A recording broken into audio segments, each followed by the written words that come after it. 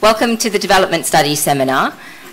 We're delighted to welcome Dr. Alberto Toscano, who's here today to talk about the invention of the savage, philosophy, politics, and the ideologies of development. Alberto is a reader in critical theory and the co-director of the Centre for Philosophy and Critical Theory at Goldsmiths at the University of London. His books include The Theatre of Production, Philosophy and Individuation Between Kant and Deleuze, Fanaticism on the Uses of an Idea, and, with Jeff Kinkle, Cartographies of the Absolute. He has translated several works by Alain Badiou, as well as Antonio Negri, Furio Gessi, and Franco Fortini. He has sat on the editorial board of the journal Historical Materialism since 2004, and he's series editor of the Italian list for Seagull's books.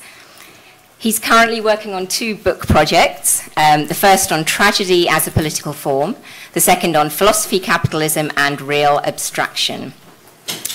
Alberto is going to speak for 45 to 50 minutes, and then we will hear a response and some comments from Dr. Subir Sena, who is senior lecturer in institutions and development from here in the department.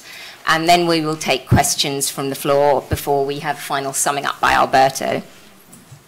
If you're tweeting, then use the hashtags SOAS Dev Studies and ESRC. I am obviously chairing, so I'll be waving notes around if anyone goes on for too long. I think we're ready to start. Okay. Over to Alberto. Well, many thanks to the department and to Subir also for being a respondent, and to all of you for coming along, and also especially to Faizi for the invitation. So this paper is part of a project to engage, in a sense, from the angle of the history of philosophy, which is something I've dabbled in, with the question of the savage and the place of the savage in the genealogies and conflicts even within the European philosophical tradition as part of a way to engage with contemporary debates about the decolonization of philosophy and of the curriculum more broadly. And part of it was actually the effect of a brief visit as a visiting lecturer at Simon Fraser University in Vancouver, and partly occasioned by the fact that the whole figure of the Canadian was already present in early 18th century French and German philosophy as a sort of object of speculation, by which Canadian was meant the indigenous population, especially of what is today called Quebec. I won't talk about that today, but I just wanted to sort of note some of the sources for the project. So the talk has an epigram from the French political anthropologist Pierre Clastres, who I'll return to towards the conclusion. He writes in a very important essay, Copernicus and the Savages, from his book, Society Against the State.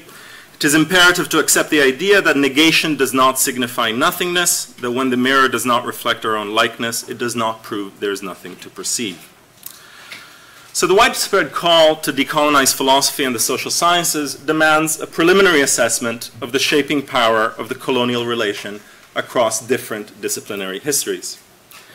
Such an inquiry will involve an excavation of how the European encounter with and exploitation of other peoples conditioned the different forms taken by what the French philosopher Etienne Balibar has called the problem of anthropological difference, which is in part also, of course, the problem of otherness more broadly. My concern tonight is to explore how philosophers adopted, adapted, and transformed, and in a sense invented, the figure of the savage from the mid to late 16th to the late 18th century.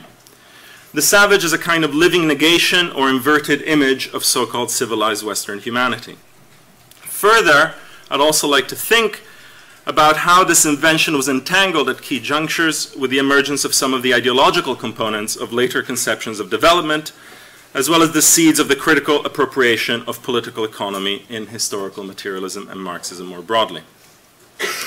Now, from Horkheimer and Adorno's location of anti-Semitism within the dialectic of enlightenment to Said's Orientalism, from Simone de Beauvoir's The Second Sex to Cedric Robinson's Black Marxism, the critical history of Western philosophy and rationality has abounded in explorations of the intimate, if often obscure, bonds between the speculative subjection, so the kind of ideal subjection of otherness, and its social material effects, or broadly has reflected on the ideological and material and political role of forms of othering.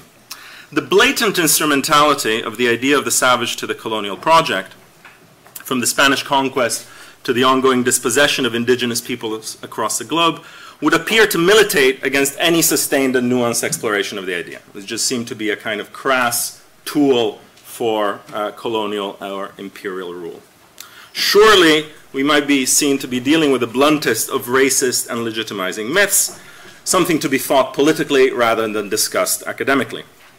Now, for all the partial truth of that statement, in what follows I want to propose that, in part, contrary to this justifiable reflex, there is much to be gained in an investigation of the uses to which the idea of the savage was put by European thinkers in the crucible of colonial modernity, including for contemporary debates about decolonization of an academic or perhaps even more practical sort.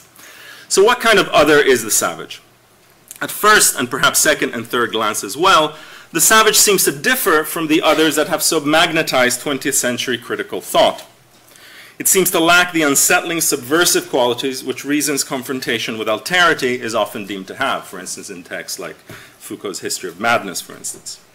Reflecting recently on the articulation of difference, otherness, and exclusion in the phenomenon of racism, Balibar, in dialogue with Edward Said's Orientalism, presents that book as a paradigmatic study of something like an essential otherness, an uncanny double. An uncanny double, Balibar says, regarding Said's book, who is not only an adversary, but embodies a negation of one's moral and aesthetic and intellectual values. Another who, at the same time, in the most contradictory manner, has to be constructed as a passive object of representation, study, dissections, classifications, and an active subject, so another who is also an active subject of threats, or simply of an alternative path to civilization and salvation.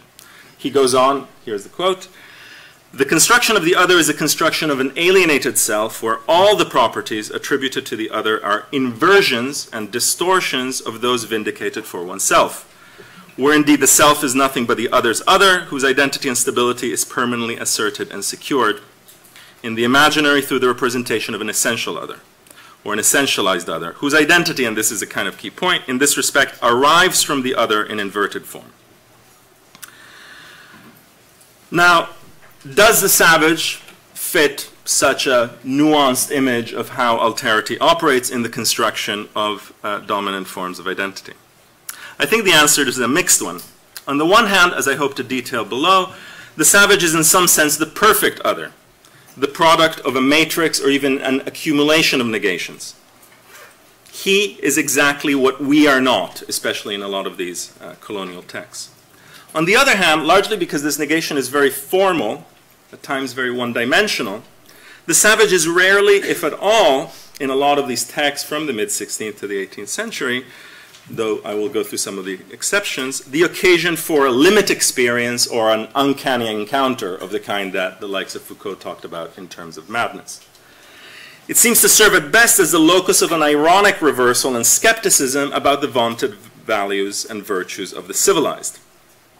A sort of ironic mirror, so to speak, but not necessarily a particularly nuanced one. No doubt this is also an effect of the reliance of this philosophical literature on missionary literature, the writings especially of Jesuit priests, for instance, already steeped in classical and Christian images of otherness rather than on the actual encounters between settlers and First Nations.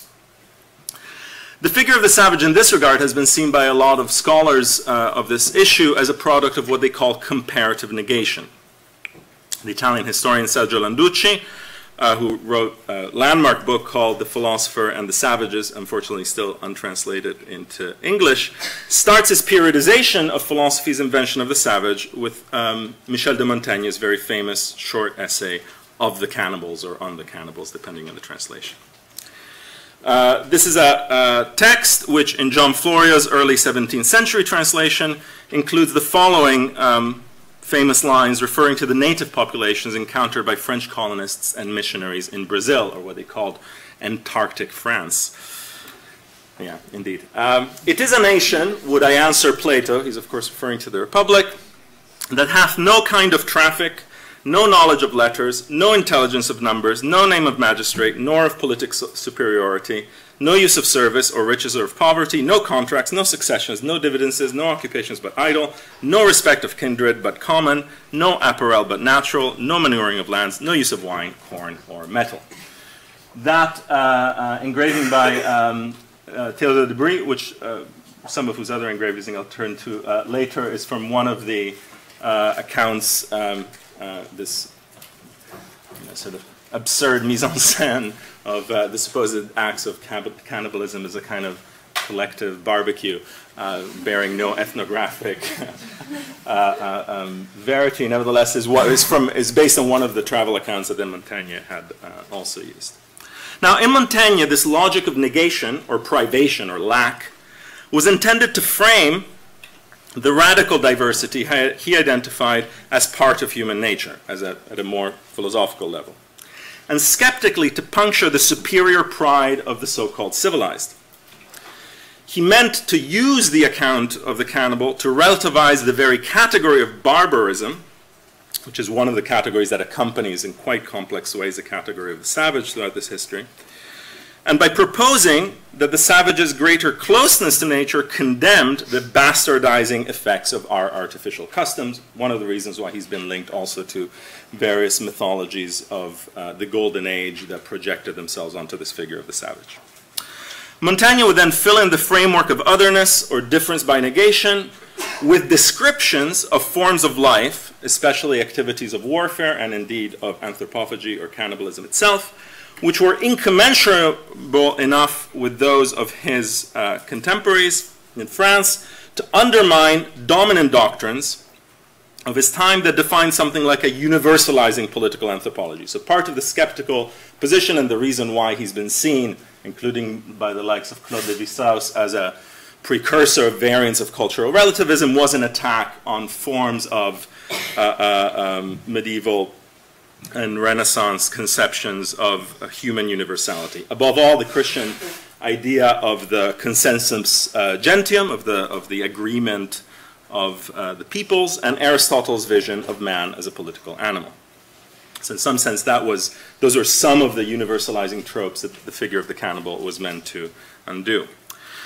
Though the uses and effects of Montaigne's Savage, in which negation and difference heralded a skeptical and ironic suspension of Europe's divisive confidence in its own superiority, were of a kind, sui generis, his effort at a dispassionate description of indigenous life was perhaps unique. The logic of comparative negation, so all of these, no kind of traffic, no magistrate, etc., was immensely common across this period. So this, just to reiterate, even though it's a very significant variant of it, is not in any way unique to Montaigne. In fact, it's the aspect on cannibals which he shares with most thinkers. So just to give you a couple of examples, but they are really legion. In one of the very first travel narratives from the New World, a famous letter to his patron, Lorenzo de' Medici, the Florentine navigator Amerigo Vespucci, the one after whom the continents were named, not by himself, by the cartographer Mercator in 1530. This is what Vespucci declared. So this is a letter from the early 1500s. They have no cloth either of wool, linen, or cotton, since they needed not. Neither do they have goods of their own, but all things are held in common. They live together without king, without government, and each is his own master. They marry as many wives as they please, etc., etc., etc. Then beyond the fact that they have no church, no religion, and are not idolaters, what more can I say? They live according to nature, secundum naturae, and may be called Epicureans rather than Stoics. This shows in part also how relentless the ancient Greek reference was for all of these debates. There are no merchants among their number, nor there is barter. The nations wage war upon one another without art or order.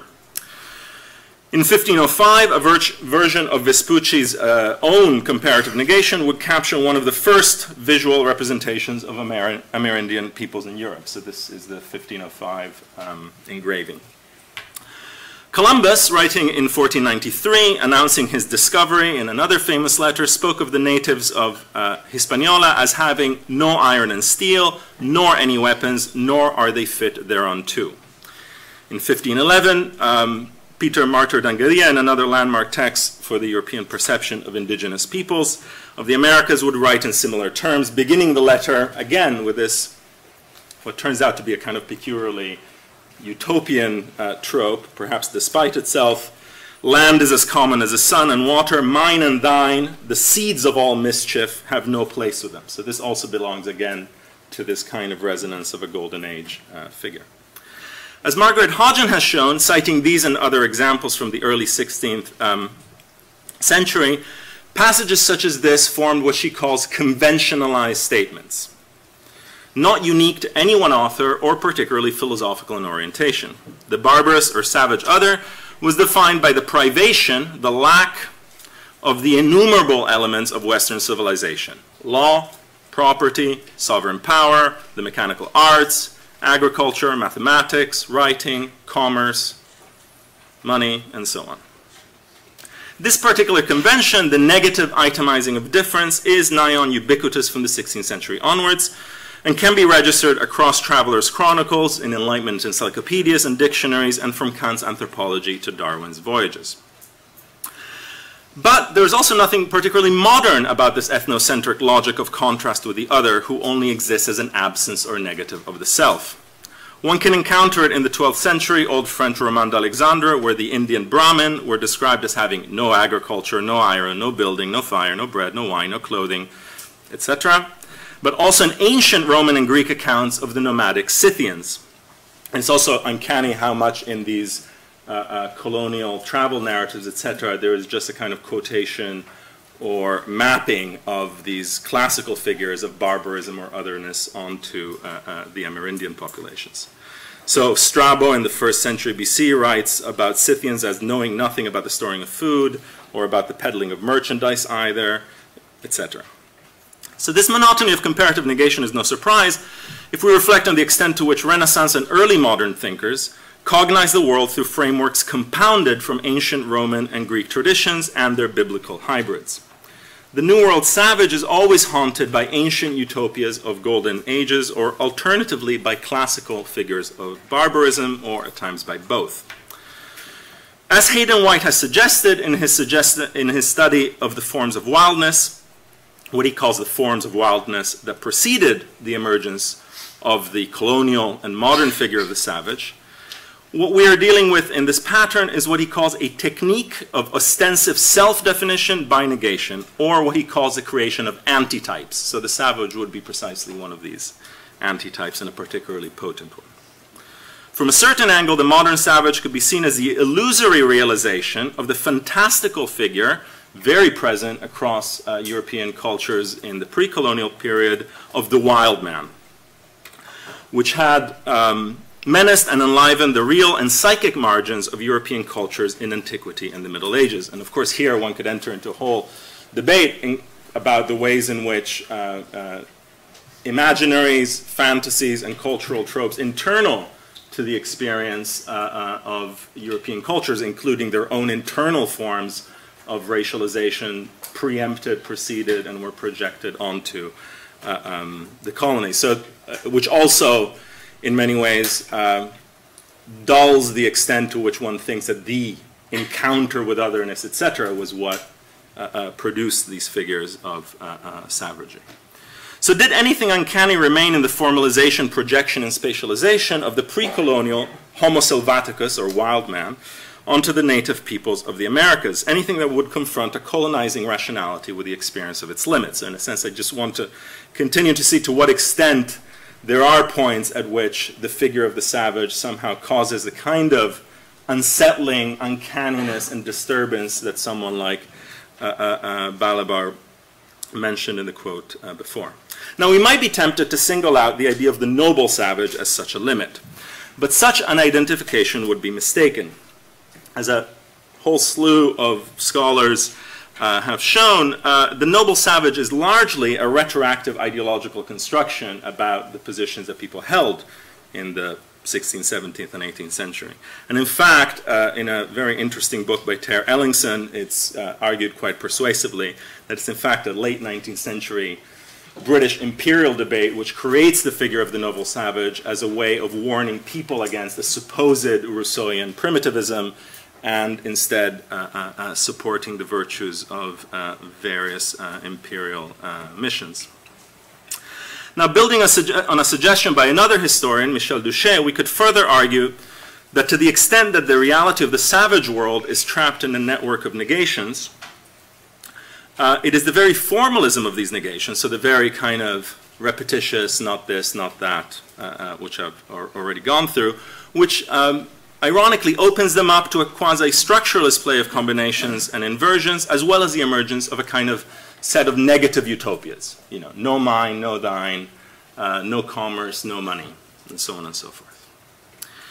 As I will suggest in a moment, I think it also matters to the historical mutation in the figure of the savage which negations take precedence. So I think it's very significant once one turns to how the figure of the savage is used, especially by modern political philosophers, Hobbes and Locke above all.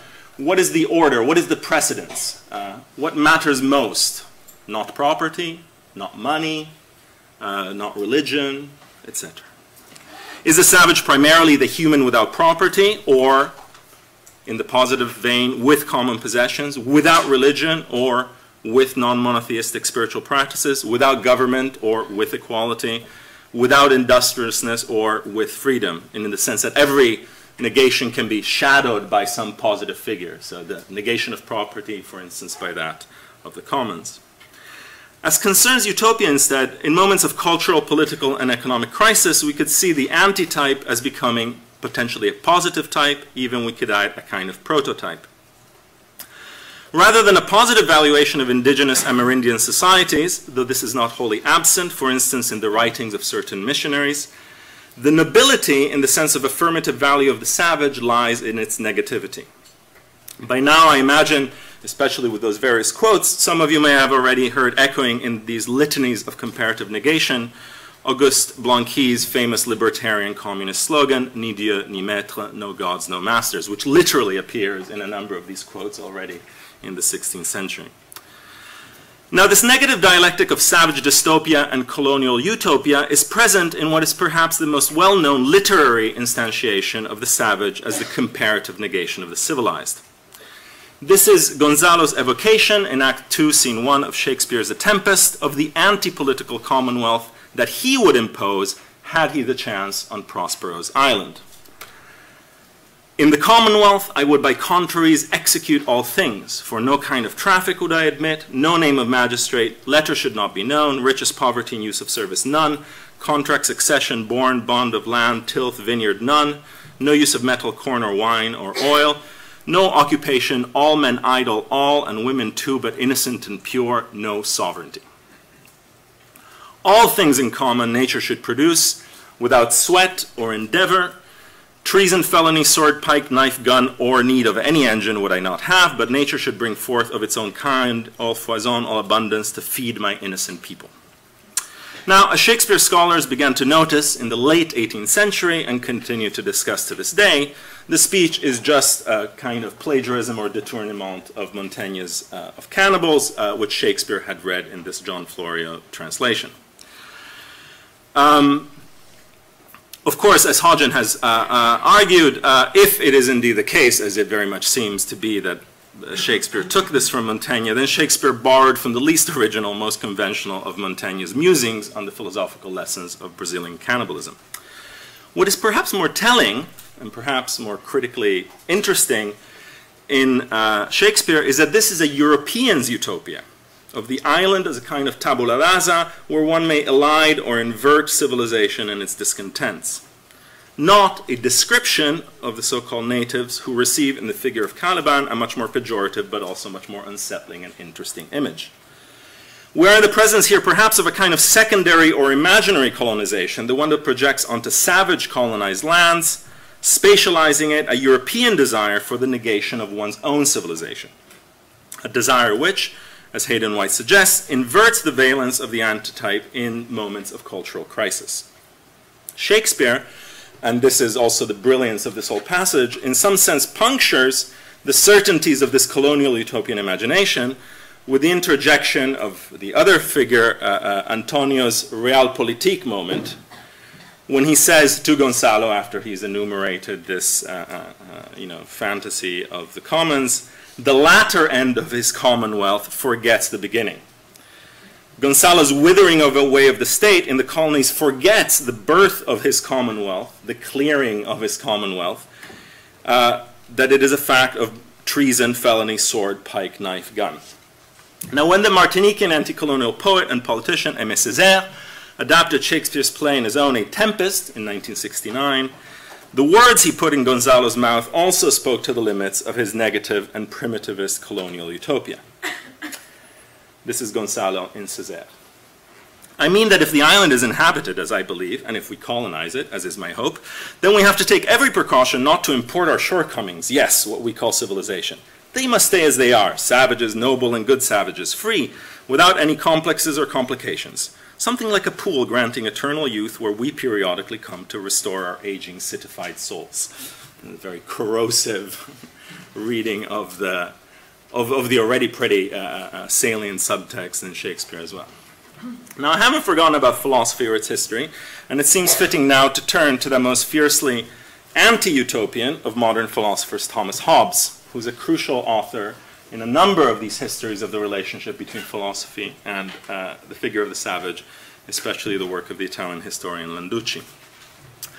With Hobbes, we can briefly explore how, notwithstanding the seemingly transhistorical immobility, invariance, portability of the savage as this kind of antitype, what seem to be the same kind of negations can be the bearers of very different philosophical contents and projects. So 4 decades after Shakespeare's Tempest, Hobbes's Leviathan depicted the state of nature in the following very well-known terms. So the first half of the quotation.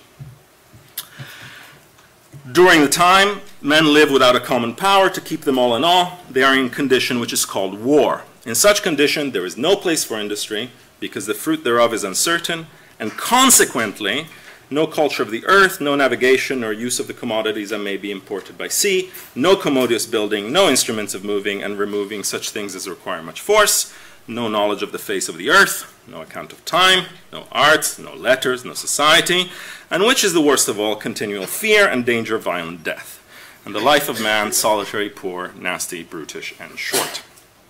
Now, modern political philosophy is arguably born of this matrix of negations, juxtaposing an imaginary that is both formalistic and terrifying in its idea of pure privation. In the state of nature, a privation that leads to the imperative necessity of the state, what Hobbes famously called that artificial man. Though Hobbes, who was personally involved in the colonial enterprise as a stockholder of the Virginia Company, and here depicted a massacre in Jamestown was in 1621 was arguably one of the haunting images of a war that also accompanied him. Hobbes spoke of what he called the savages of America sparingly, again, notwithstanding his commercial participations, but he did so at crucial points in his oeuvre. And the role of ethnological accounts of North American forms of life in shoring up or verifying Hobbes's political anthropology should not be underestimated. Homo homini lupus est, man is a wolf to man, was after all an expression that apparently was first used in a colonial travel narrative. 2 paragraphs after the very famous and very widely quoted formulation, solitary, poor, nasty, brutish, and short, and anticipating the response of a skeptical reader who would think this is just a kind of philosophical thought experiment or fancy, Hobbes notes the following, from which the second bit of the quote is taken.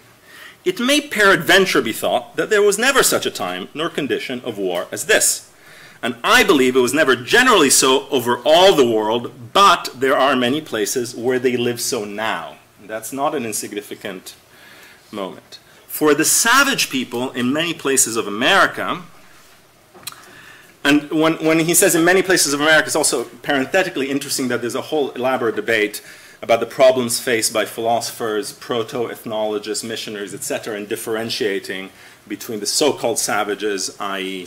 Amerindian people without visibly state-like structures of power, and the Inca or the Aztec, which were often put in an entirely different category.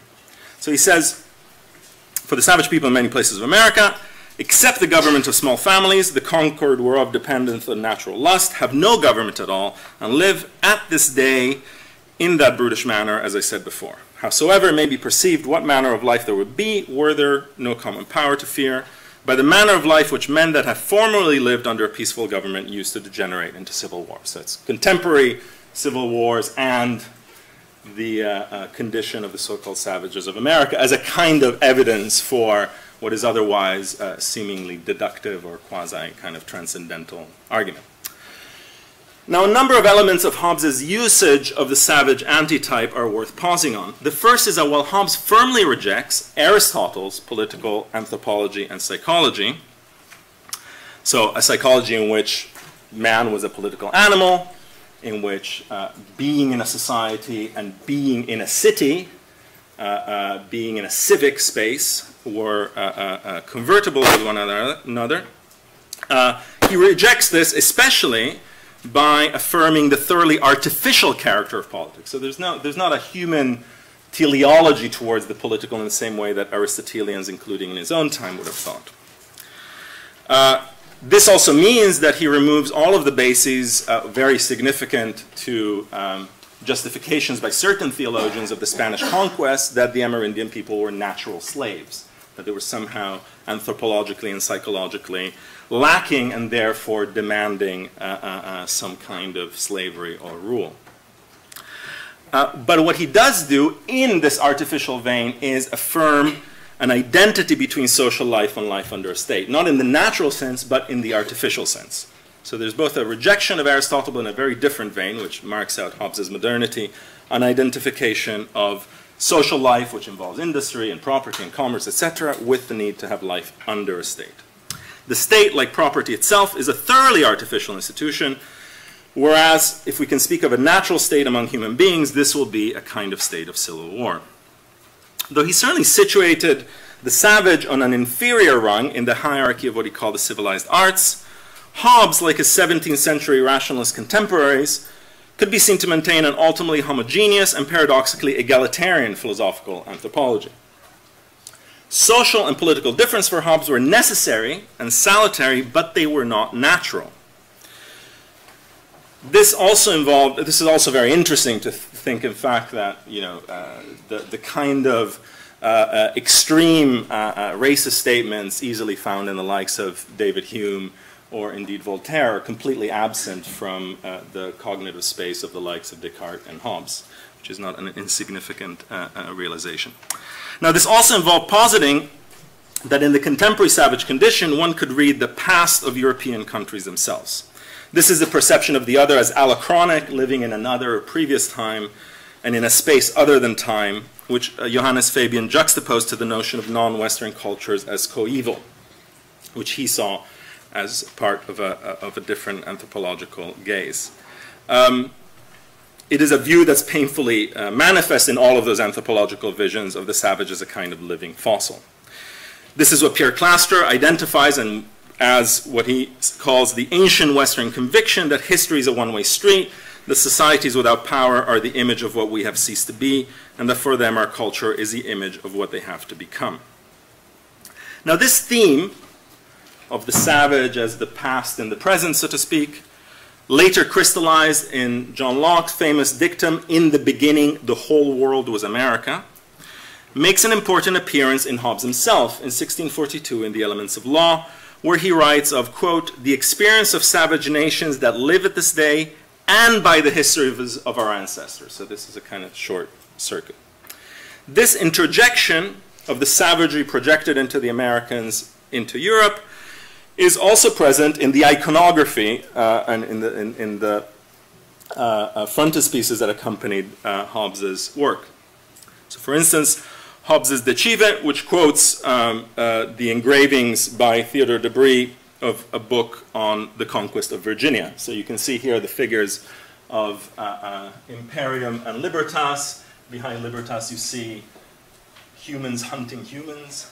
This is exactly the image that's taken from the same kind of image at the back of Theodore de Bry's accounts of Virginia, which again is the place where Hobbes did his own colonial interests.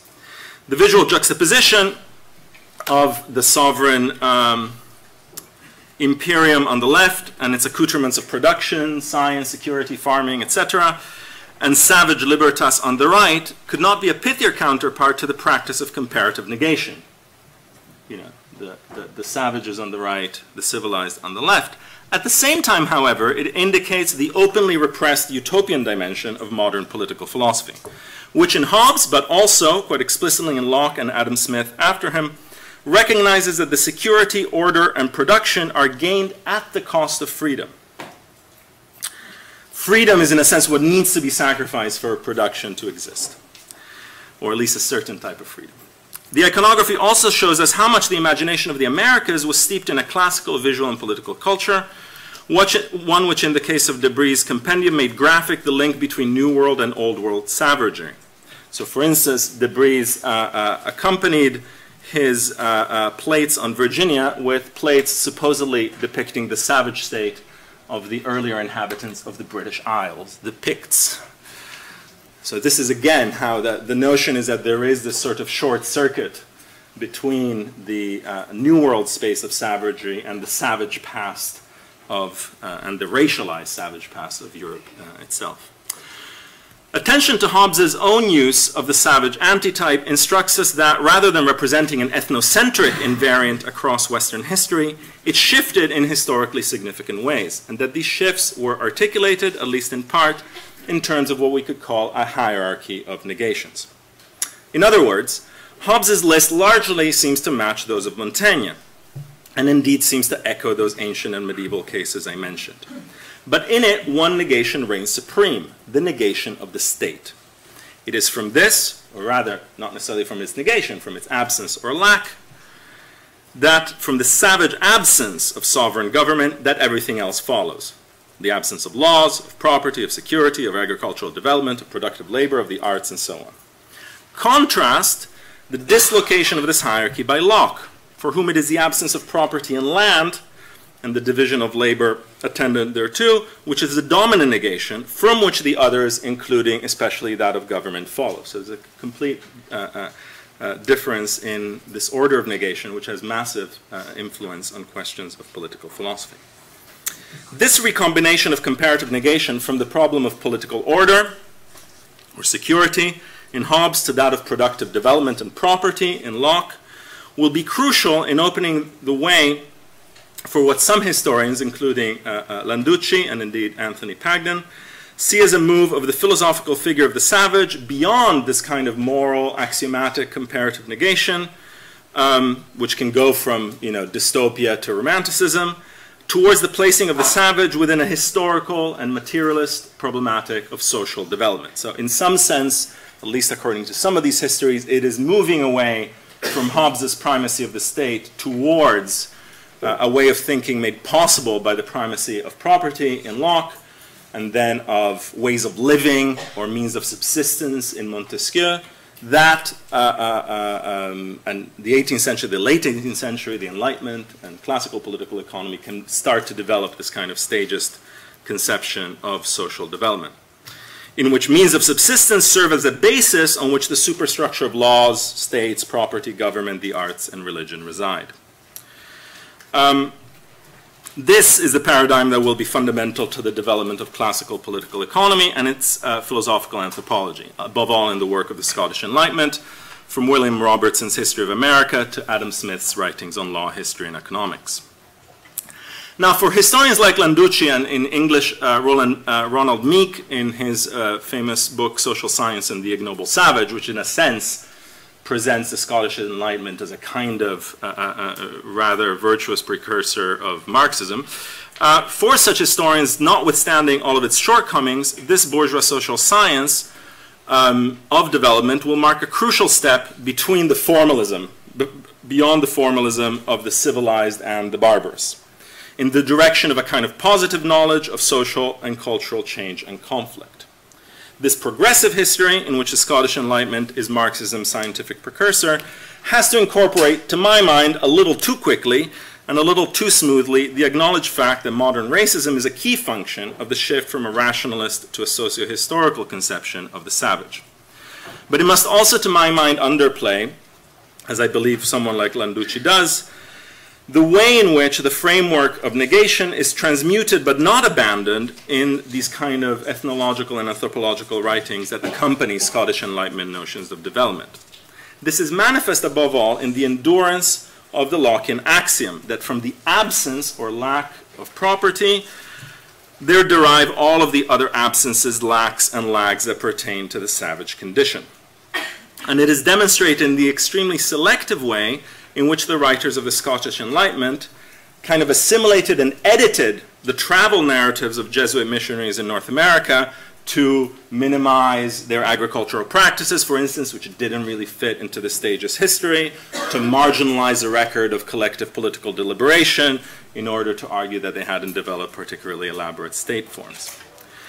If we abandon the prejudice whereby historicism, even if laced with the propertied ideologies of racial capitalism, is to be preferred to rationalism a la Hobbes or skepticism a la Montaigne, if only as a precursor of Marxism,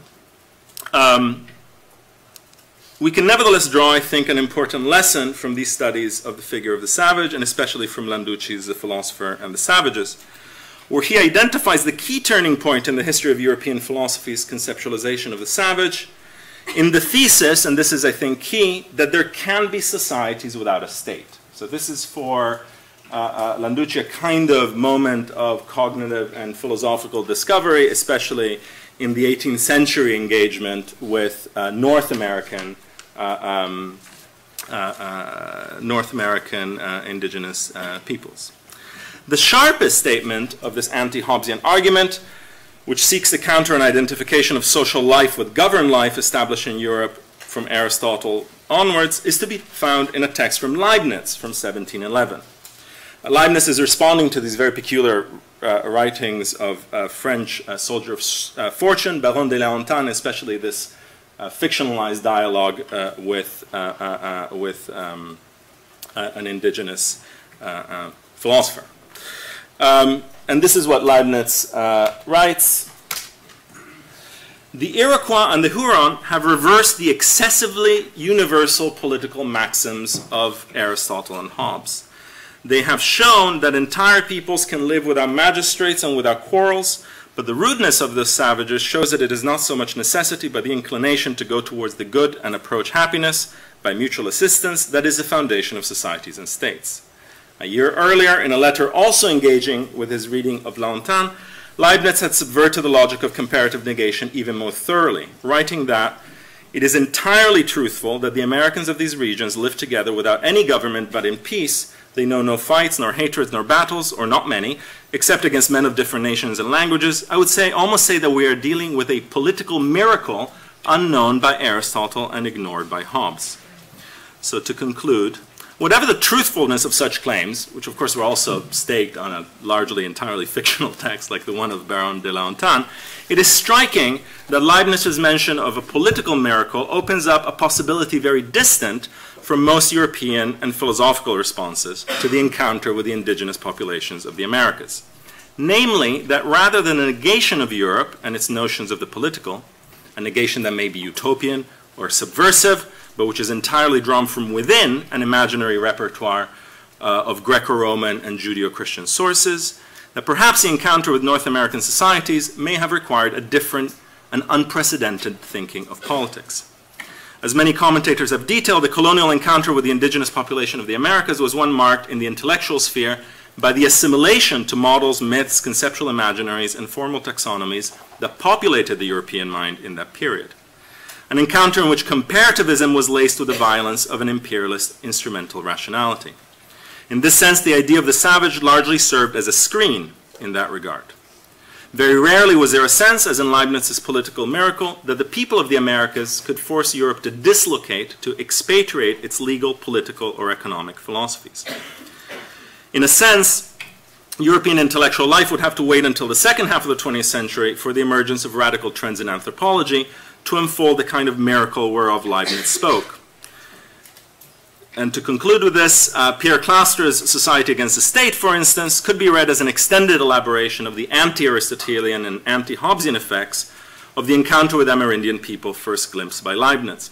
From his fieldworks among the Guayaki Indians in Paraguay, as in the evidence of so much anthropological work across the Americas, Clastres would draw a drastic challenge to the anthropology of the West, namely in the ubiquity in both North and South America of societies where political power was not, or indeed politics, was not synonymous with the dialectic of obedience and command, with the monopolization of violence and the separation of a political sphere.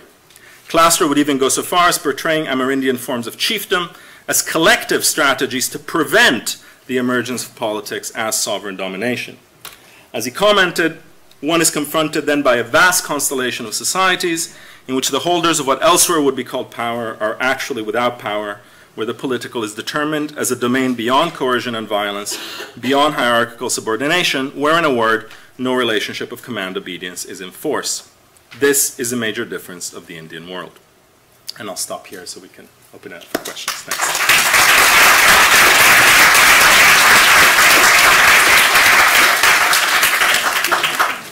Thank you very much, Alberto. We're now going to have about 5 minutes of commentary and response from Dr. Subir Sinha. For those of you who don't know him, Subir is a senior lecturer in the Department of Development Studies with research expertise, among other things, in institutional change, social movement, state-society relations, and South Asian politics. Where is everyone going? I thought you were here to listen to my response to Toscano.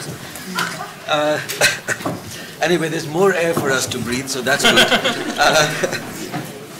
Thank you very much, Alberto. That was a really fantastic talk. One minute, so you can settle down. Yeah. So those who they can hear you.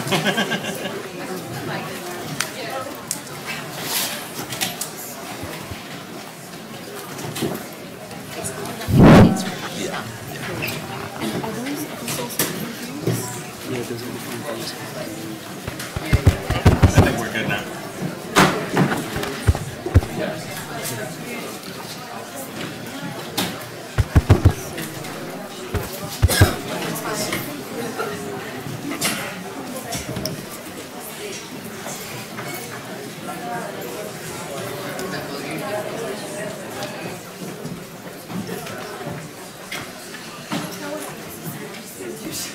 It's a good sign. Tons of people left and it's still fun. It gets very hot.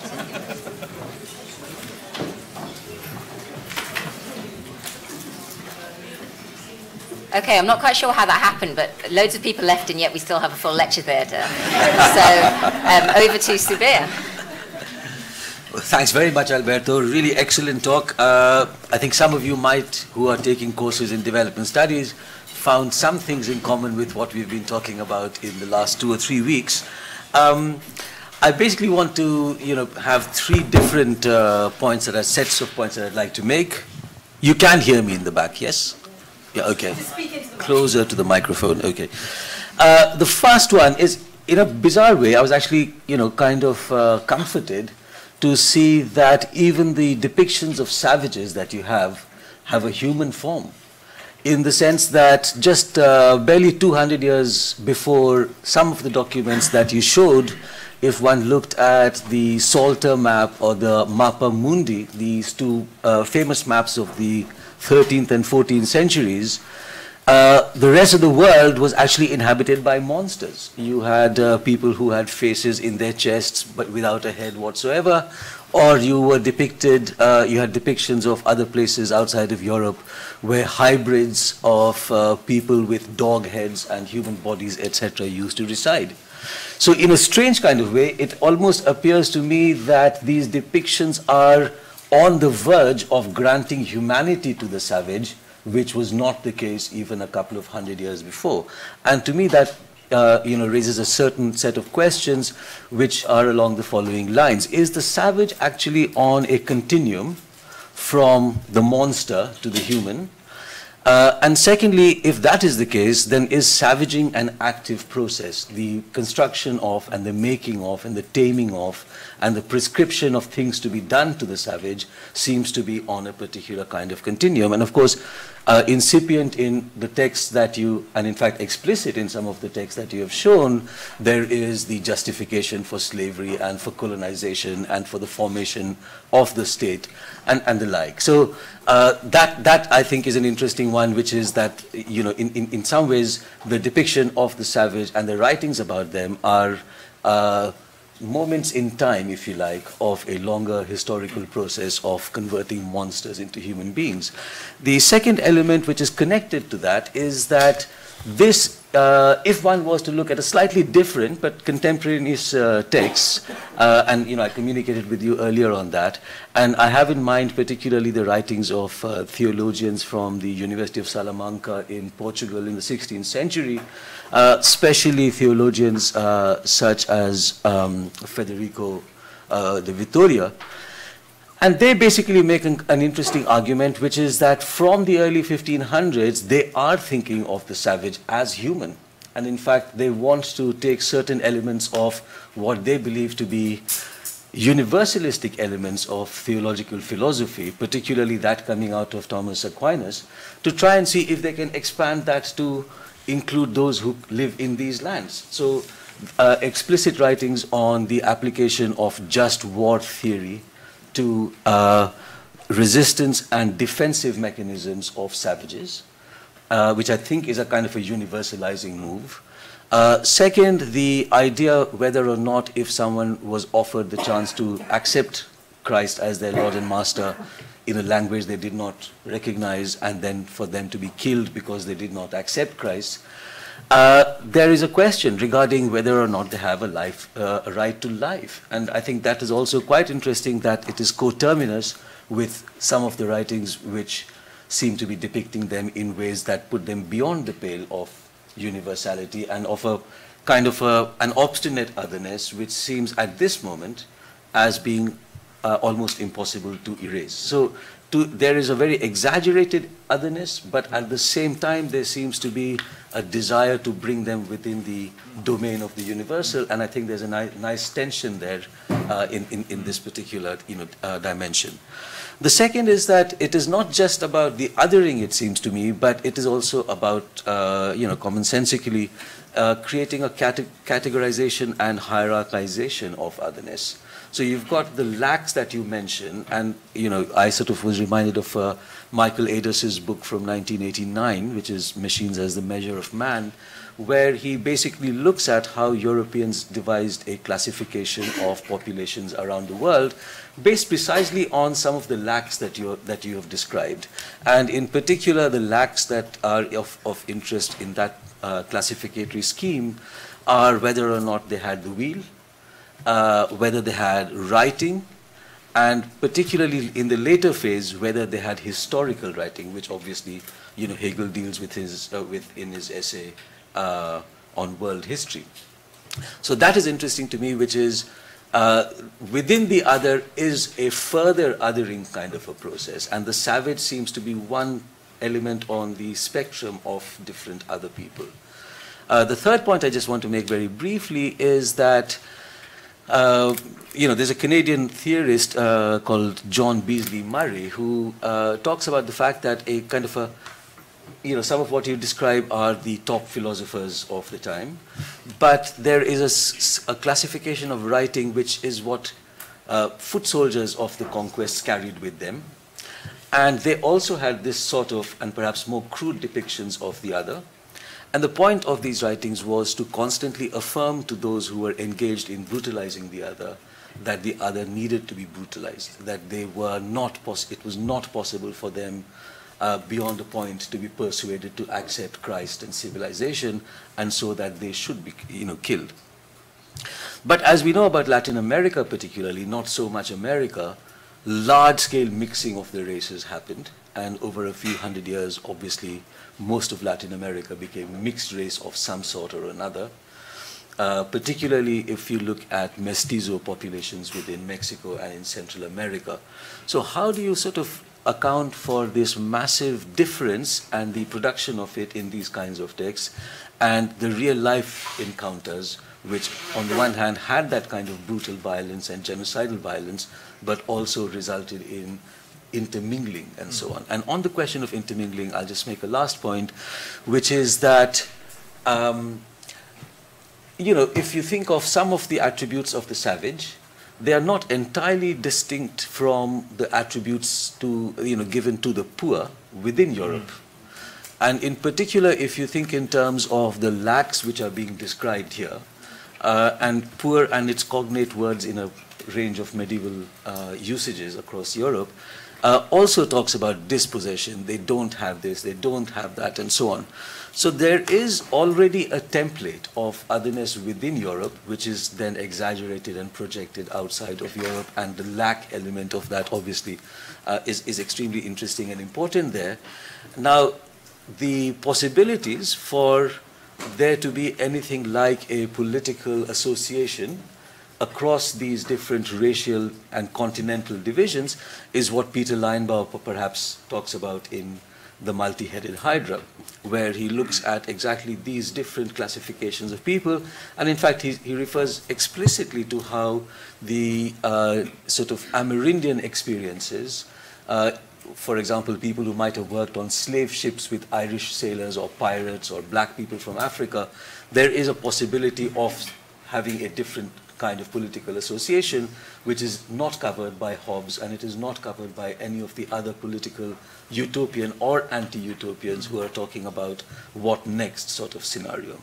And it seems to me that the insistence on culture and civilization as that which divides Europe from the savage in some ways papers over that other possibility of the poor of Europe having some degree of solidarity with that of the colonized population.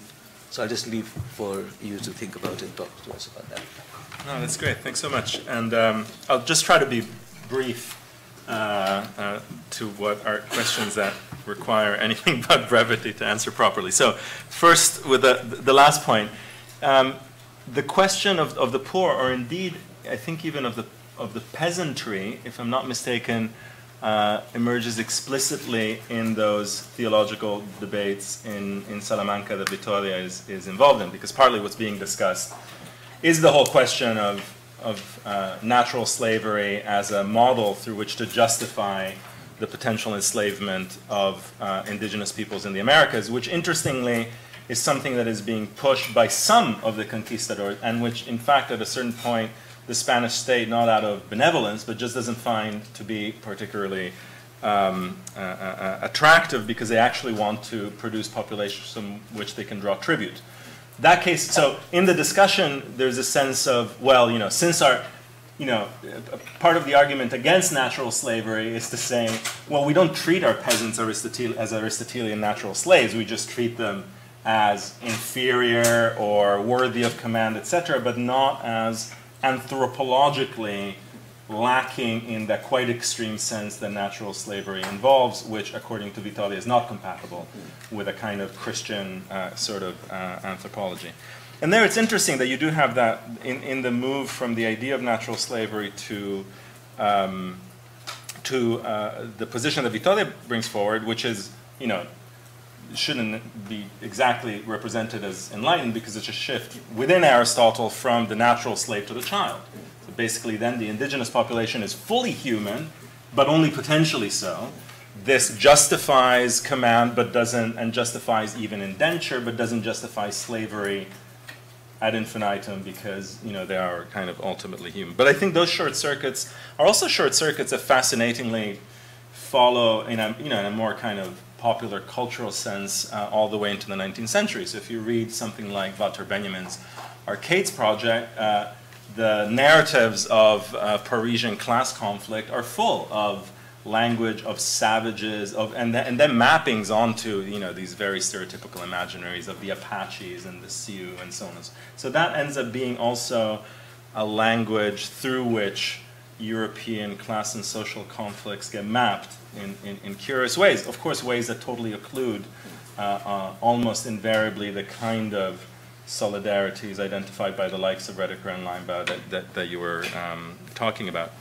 One of the things that talking about the philosophical history of the figure of the savage also occludes, and partly it's because I was dealing mainly with texts by Landucci and Pagden rather than others. There's a brilliant text by an Italian historian, also from the 70s, also a Marxist like Landucci was back then, Giuliano Liozzi, who writes this whole text about the role that biblical narratives had in justifying title to lands in the Americas. And one of the things that he shows is that something which is very difficult to make any sense out of, which is basically the creation of all of these fantastic genealogies whereby, the population of Peru were, related to Norwegians, all of these bizarre narratives, which seem to be just the product of some, kind of surrealist principle within, European colonialism, or just a result of really technical legal debates, which required the Spanish claim to be countered by others, including the British or the Dutch or the Swedes or whatever, by different languages of legitimacy, which involved title, which therefore involved using the languages of biblical narratives of the flood, all of these questions, was there a new Adam? Did Christ somehow preach the gospel in the Americas before the arrival of the colonists, because then these are heathens? Or perhaps they're also Jews. There's all tons of writings about the potentially Jewish character of the Amerindian populations. All of this makes no sense unless you actually see the colonial relation as one that's also based on these forms of legal justification. That also means that things that initially seem to be progressive can be anything but. So, for instance, some of the more brutally instrumental of the conquistadors were the ones who were arguing against the Spanish crown, that the societies of the so-called savages were fully political societies and not some kind of lower barbarism, because they were claiming that Montezuma had given them title, and that he could only give them title legally if he had title to give, which means that he had to be a sovereign, which means that they had to be a properly constituted political society. So this is also something that comes along with these narratives about humanity and so on. That's one of the ironies. I think we take it for granted, and understandably so, that the recognition of humanity is a necessary condition, for emancipated, if not egalitarian, or tolerable relations. It might be necessary, but it's certainly not sufficient. Sometimes it serves, the other, a quite contrary purpose as well. In this case, especially through this Aristotelian language of potentiality. So somebody who's fully human, but only potentially so, justifies all sorts of extremely protracted forms of subjugation. So Vitoria, for instance, calculated that you needed something like, after having argued against natural slavery, you needed something like 600 years for full habituation to political society. So we're still in that period. Yes, I think those. Some of the main points that I wanted to raise. About the iconography, that also is interesting, because you could argue that the depth of certain models which functioned as filters or screens through which to experience this reality, including the visual vocabulary of classical painting and sculpture, or Christian notions and Aristotelian notions of anthropology, actually made in a sense, over-familiarize the encounter and kind of stop the figure of the monster, and actually, in some sense, again, make for the uncanny fact that the more brutal, the more ontological forms of difference actually came later. So it was actually after the likes of Montaigne, or indeed even Hobbes, etc., that thinkers in the 17th century into the 18th started proposing, again for these ideological reasons, the whole theory of polygenesis, that basically, contrary to what all Christian thinkers had to think, which was that there was only one source, and that was Adam, that actually there were different sources and races were different species. That's a much later conception, which is kind of ironic because we tend to think of the monster to equal as a kind of linear tale, I guess. Yeah, thanks very much. Thank you very much to both of you for that discussion. We now have about 25 minutes for questions, so I would like to open it up to the floor. If you just put your hand up.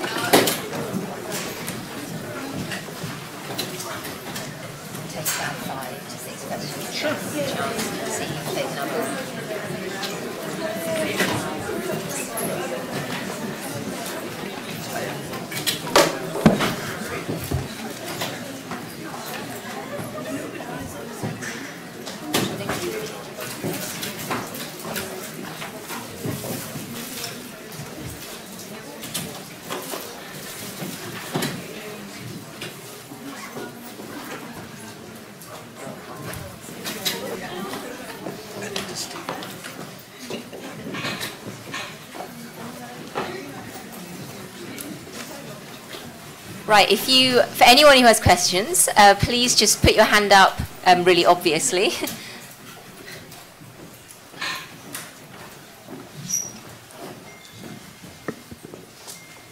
Hi. Hello. So in terms of like depicting the savage as a comparative notion of the European self, does that still have any relevance in the kind of like modern discourse of, you know, third world populations or just any non-European populations?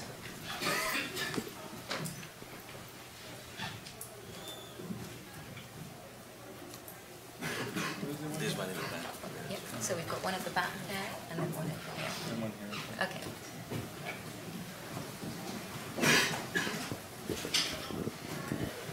Good evening, Alberto. Thank you very much for incredibly granular and a very sophisticated analysis. Sorry, can I just ask you to hold the microphone really close so we can hear? Thank you. I just wanted to say thank you to Alberto for giving us a very granular and very sophisticated analysis. I just want to apologize for the exit of so many people. That would never happen at my university. My question is actually from the point of view of Australian legal history, where a lot of analysis has been done on Lockean notions of agriculture and enclosure, but no one as yet has made this explicit link that you delineate between the difference of hierarchies that Hobbes posits and that Locke does. And I just wanted to ask you, have you looked very closely at some of the early images of Indigenous Australians that came to Europe? Because in that, I think, is another chapter of a book for you, which may also bring the development studies people at SOAS up to date with the very cogent and incredibly sophisticated state apparatus that dispossesses Indigenous people now. Thank you. So we had one over here, and then I think there was one here. So. Yes, you mentioned disagreements among the colonizers about enslaving the indigenous people, disagreements about whether it is morally right, disagreements about whether it is economically sensible or beneficial to the colonizers, and so on. In my understanding, in addition to those arguments, there was the problem that, in general, the indigenous people refused to be enslaved. So I wonder, how was that refracted through different versions of the savage? Thank you. Did we have one more from here? Did you have your hand up? Yeah? Yeah. You seem to have your hand up. I was wondering, have you engaged much with like Afro-pessimism? Because they've also done like a kind of genealogy of looking how both the savage is constructed and the race, and like you know, a modern ontological current world that they kind of Seems like predominant on the idea that there is an absence that can never be overcome through like the way in which reality is structured and whatnot.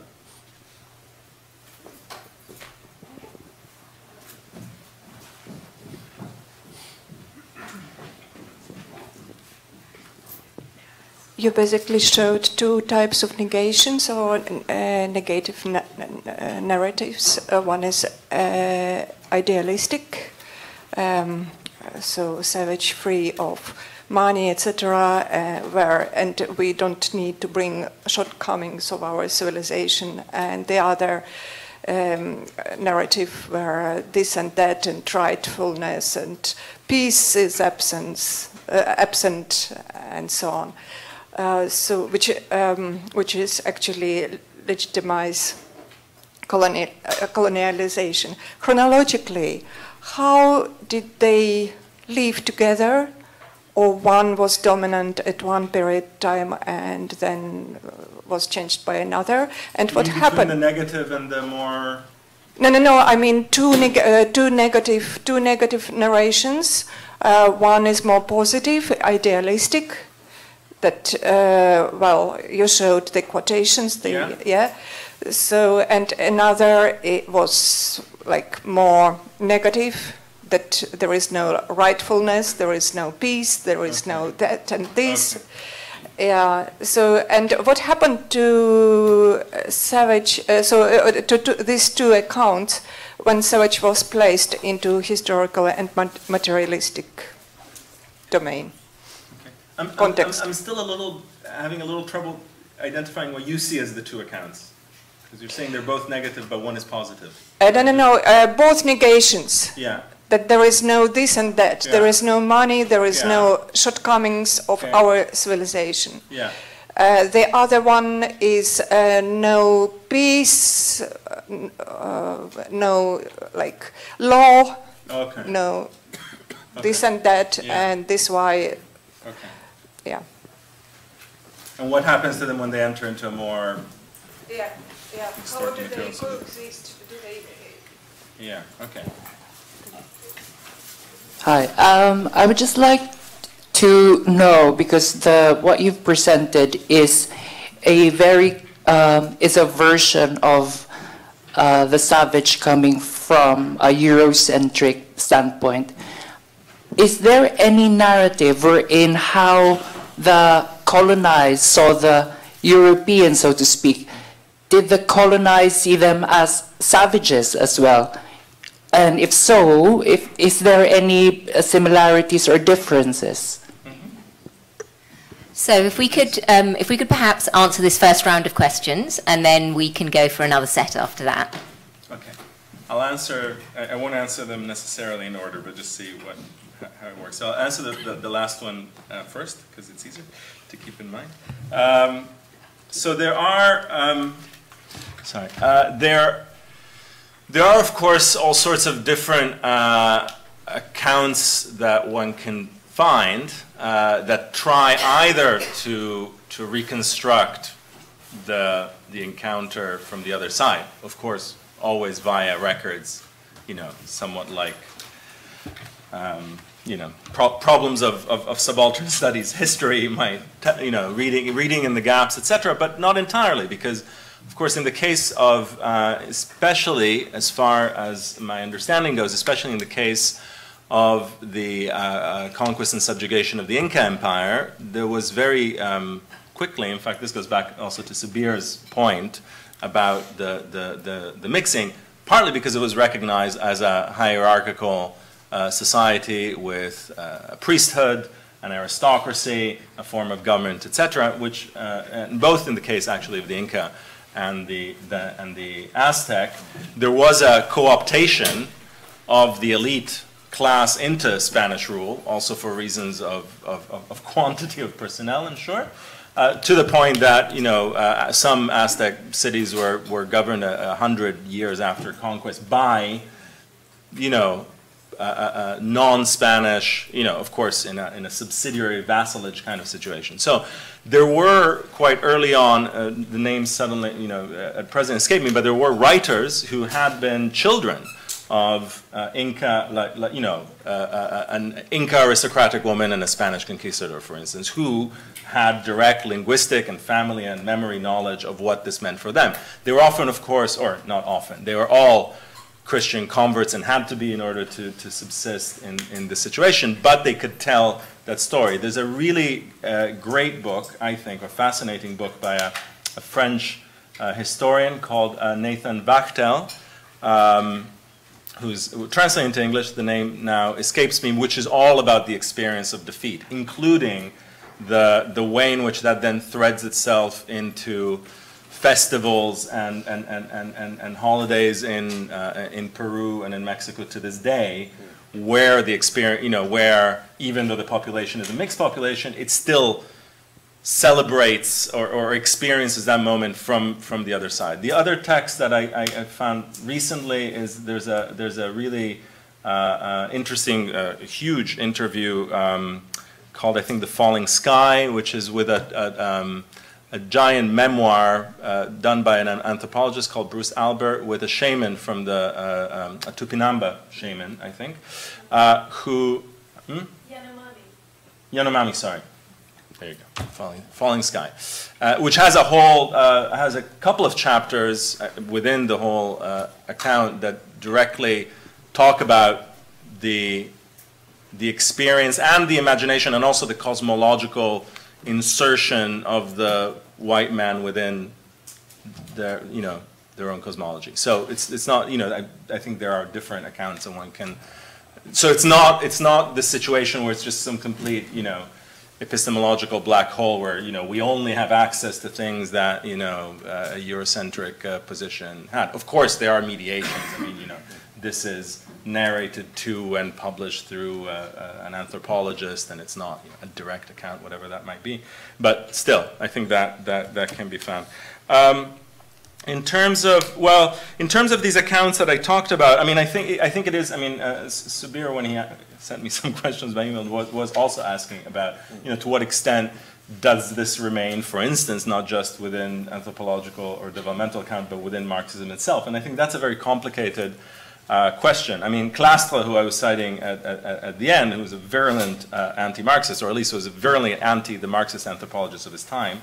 We could argue about whether he was that apt in his criticisms of Marx himself, but nevertheless saw the figure, the developmental translation of the savage as privation as a condition of possibility for any Marxist historical materialism. I mean, he says, the quote I had towards the end, he says, "This is why Marxism as a theory," I didn't get to it, but this is why Marxism as a theory of history founded on the tendency of the development of productive forces must give itself as a starting point a sort of degree zero of productive forces. Then he criticizes that by saying, actually, the notion that so-called savages had economies of scarcity is a nonsense, and Marshall Salins has proved otherwise, et cetera, et cetera. But it's interesting in that form, degree zero, that there is the sense of the transcoding of a lack. In that regard, though, from the other side, there's a quite interesting debate that Claude Lévi-Strauss has against Maxime Rodinson in Structuralist Anthropology, where Rodinson criticizes him for what he perceives as his anti-Marxism, and Lévi-Strauss says, actually, you haven't read Marx properly, because Marx actually thought that these dynamics of the contradiction of productive forces only happen in class societies with states, and he quite explicitly, and in some of the ethnological notebooks as well, doesn't think that they necessarily pertain to so-called primitive societies, which then basically leads Lévi-Strauss saying, well, there are different kinds of histories, and not all of them take the form that a historical materialism of complex modes of production requires. So, disagreements amongst colonizers, refusal of enslavement. Yeah, I mean, that's, that of course, I guess gets ideologically and polemically translated into the whole trope of not just the trope of the refusal of work, but then more disturbingly, because one should also give a sense of the other peculiar contradictions here, is that figures like Las Casas, who try to defend the indigenous populations to an extent, even still treating them as children or whatever, against the more virulent subjugation by the conquistadors, present them as too weak to work. So present them in this kind of condescending form by saying, well, they can't be enslaved because they're not constitutionally able to work in industrial work. They're not made for it at some, because they're too noble or whatever the story is, because they're like children or, etc. Leading Las Casas to say, maybe we should import black slaves, so it's not, so those, and that's where, going to the kind of Afro-pessimism question in a sense, like there's all sorts of very complex issues as to the relationship between the imaginary of the savage and other imaginaries of alterity and race, not least, of course, against black populations, firstly as being elsewhere, and then, of course, qua slaves in the same territory. And that's, I think, a really tricky issue. Now, one of the things that leads in some of these discourses is saying, oh, well, there's a total disanalogy, so you just have completely incomparable and detached forms of racialization, so you have anti-blackness as this thing which is completely of its own kind, and then you have, anti-indigenous, and I'm not, but that's a very long story. I don't find that position persuasive, though it is definitely the case that there are quite distinct histories, and one of the things that all the historians note is that European philosophers were very, at different points, not all of them, but exhibited an interest, anthropological and philosophical, in indigenous population of the Americas that they never had for African civilizations, about which they knew a lot more through many accounts and had known for longer. So that demands a different development. And I haven't looked at those images, but it's definitely something I'd be very keen to follow up on. I mean, I think the point about one of the issues about also the Lockean account, and this also goes back to the point about what material were these were actual colonists working with. So I think at different points it's tricky to trace which are the operative ideological, which are the operative texts, and also which are the operative ideological frameworks. So, yes, Lockeanism generally has massive influence, but then, who is operationalizing? Is it a particular lawyer or jurist or somebody who's, it's not. I think there's a risk that one can enter into, including what I've been talking about, to just project in quite a historical way that somehow there's this kind of Lockean, or, at other points Montesquieuian or Adam Smithian effect on colonialism, whilst I think then it becomes trickier and very interesting to follow, well, which texts and and through whom, because obviously a lot of the people engaging in the activity of colonizing and of empire are not, trying to be faithful to these philosophers and actually operating with all sorts of weird mediations.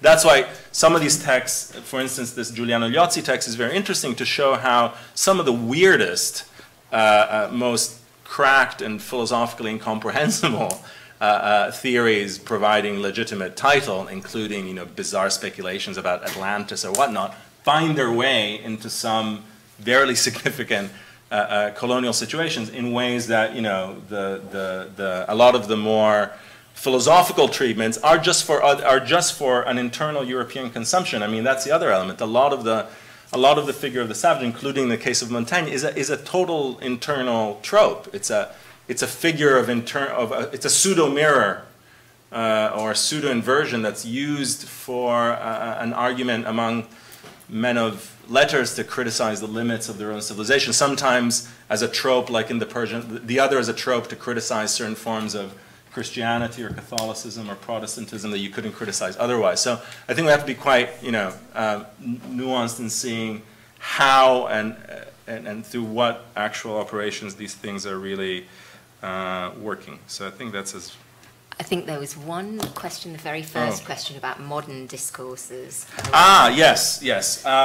So that's, I guess that partly links to this, what I was partly trying to suggest is a contrary to some of the historical arguments that say, well, you have this kind of caesura, so you move from the formalistic negation to then a fine-grained positive account of ethnology or comparative anthropology, etc., still seems to me that, including in the degree zero that Plaster talks about, an element of that negation is present. Now, I think, to the extent that the sedimentations of these Scottish Enlightenment ideologies go very deep, and there are still think tanks called the Adam Smith Institute or whatever that are happy to promulgate them, then in some sense it goes. Now, the interesting thing would be to think, well, what are the ways in which this plays out? And one of the more obvious ones, I guess, from a total amateur outsider standpoint about issues of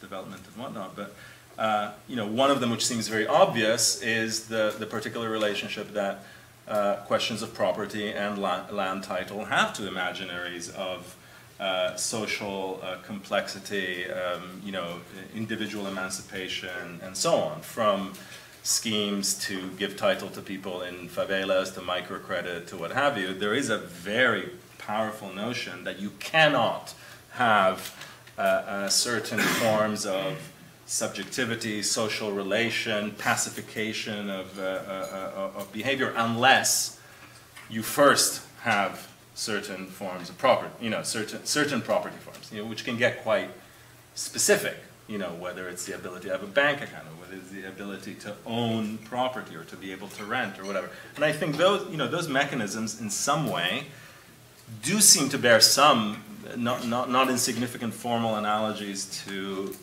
not so much the Hobbes and Locke and so on, but what comes after these discourses that make, beginning with Montesquieu and then through the Scottish Enlightenment, that make the link between ways of living understood through the link between subsistence and ownership, and then from there build the question of laws and politics and human engagement. And so that seems to me still, I'm happy to be contradicted, but it seems to be still to be quite a powerful way of thinking. It doesn't mean that it's mapping those ideologies or philosophies from the late 18th century into the present, but I think it's a kind of...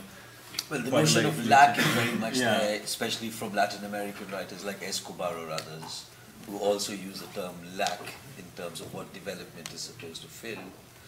And obviously these days you have essays floating around saying we did not colonize Africa for long enough, we left too soon, or failed state discourses. Or even the whole idea that democracy is a habit. Yeah, it's a habit. So but also people haven't built the habit. Yeah, the 600 years did not elapse before we got decolonized out of Africa and stuff like that. Had we been there for longer, there would have been more like us, and the world would be a better place. So. This is such an interesting discussion. However, I do want to give the audience the chance to ask a few more questions before we finish. So we have time for a couple more. If you want to put your hand up. So there's one there. And then one over there.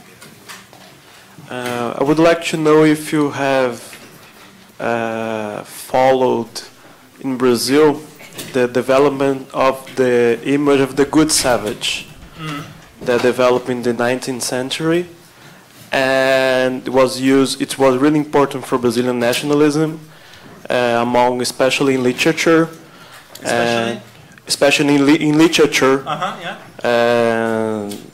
The Brazil independence, after Brazil independence, and it was used as a way to reconstruct the image of the savage as a good savage, of docile, and to pacify them at the 19th and 20th century. And another question that I would like to ask, if this image of the savage that you constructed, how does it relate to the older images of barbarians and before the colonization of the Americans, the Americas?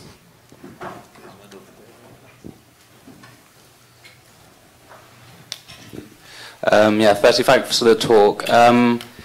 My question is a little bit about and I missed some of the earlier questions, so I hope I'm not repeating anything. What the political responses should be of people who are defined as savages or as barbarians, if we're assuming that we don't want to assimilate into or integrate into the structures that oppress and degrade them or us. And the main reason why this question is coming to me is from a book that I read over the summer called Decolonial Judaism, which very much looks at the sort of continuum between civilization and barbarianism, and basically talks about how one of the strategies of Jewish thinkers like Marx or Luxemburg and the Frankfurt School was a negative counter-narrative of barbarism, whereby you say it's the people who are coming over here and committing genocide and ecocide who are the actual barbarians. And then there's, so the author then looks at changes in post-Holocaust Jewish thought, whereby there became a positive reappropriation of barbarism, and people who said, I think it's Isaac Deutscher who said, I'm an incurable barbarian, and they sort of positively reappropriate what it means to be a barbarian or what it means to be a savage. So I'm wondering, yeah, how you fall along those sort of lines of a negative counter-narrative or a positive reappropriation of these discourses. We have time for one more question, if anyone has one more. No? Then we have these two very interesting ones. So the... starting with the last one again. I mean, I think the any pejorative. I mean, it's a sort of issue of the politics of rhetoric in one sense that is somewhat general. You know, any pejorative ascription given particular conditions can be flipped in some sense or appropriated, or but you know, those conditions are not always present and it might not always be wise. So yes, you do have the we barbarians, or you know, even one could even, you know, like some of the Brazilian avant-garde celebrate you know, anthropophagy or cannibalism as a kind of, you know, and there's that sort of revivifying primitivist reference, or indeed one can engage in saying, yes, the civilized are the real barbarians, which I think is possibly a more common one, because it functions in the mode of identifying a kind of hypocrisy. This is already present in Montaigne, who you know, who talks already in the 1500s in a weird essay called Of Coaches, which is literally about coaches, but then starts denouncing colonialism in the most extreme senses of saying, you know, he talks about the millions passed by the sword. I mean, it's just a claim to genocide made, you know, not so long after the beginning of the conquest. So that's possible. Now, far be it from me to answer anything which involves shoulds, especially for other people. But I think it is interesting to see to see, given the whole weight of this of these apparatuses of you know, negating people's political existence, placing them at degree zero, and so on and so forth. What exactly are forms of collective political subjectivity that various forms of indigenous movements have? And they obviously vary a lot, and some might involve forms of identification that are across ethnic or group differences, and some might be very much, you know, claims of sovereignty based by a very particular group in a very particular situations. You can see, yeah, I mean, you know, I think you can only answer those issues as, you know, they are issues of strategy and rhetoric and reflection that people engage in on a quotidian basis politically, that I think also differ very much in terms of what is the apparatus of the state that they're responding to. I mean, it is interesting in this. I mean, I think that there was that question about the, you know, the Afro-pessimism thing before. I mean, one of the interesting things that I think makes it superficially seem that these are very different discourses is that, of course, the nature, I mean, especially in North America and especially in the United States, the nature of the history of slavery is such that it doesn't necessarily involve, or hasn't for a long time, since the 1930s, mainly involved claims for territorial sovereignty, and it seems to make claims about black identity and black power that are not, that are not fine-grained or granular or group-specific in the same way that one might encounter in indigenous people that still differentiate themselves very much from other indigenous people in the same broad-speaking kind of states. So, but I think it's a very, it is a very interesting point. I mean, regarding regarding the question of, I mean, I know very distantly about the history of these issues in Brazil. I guess two things come. Yeah, I mean, one thing that comes to mind, which I guess is an even more disturbing history, is a particular way in which, at least in the United States case, the whole settler colonial imaginary is both genocidal and appropriative, because it actually then tries to infuse the imaginary and the subjectivity of the settler with aspects of what they have romanticized as the so-called savage or the Indian or etc. And that's really, so that whole thing that happens, for instance, you can find in these grotesque 19th century U.S.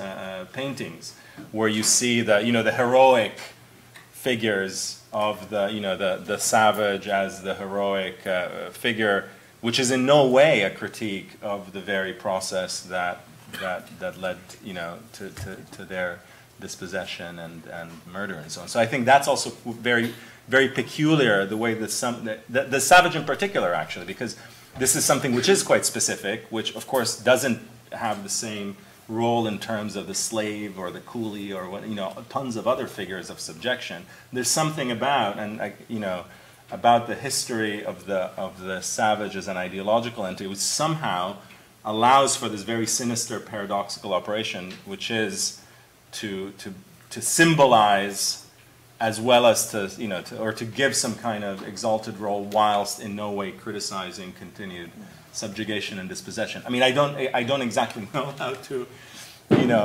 analyze or get to that, but I do think it's a really striking phenomenon that might say something about the difference between that and figures of, again, also older figures like the barbarian or what have you. Can I just briefly say, you can look at British paintings from the same time and you'll probably see very similar representations. Like the colonies bearing Britannia taking gifts from the colonies. There's a big painting.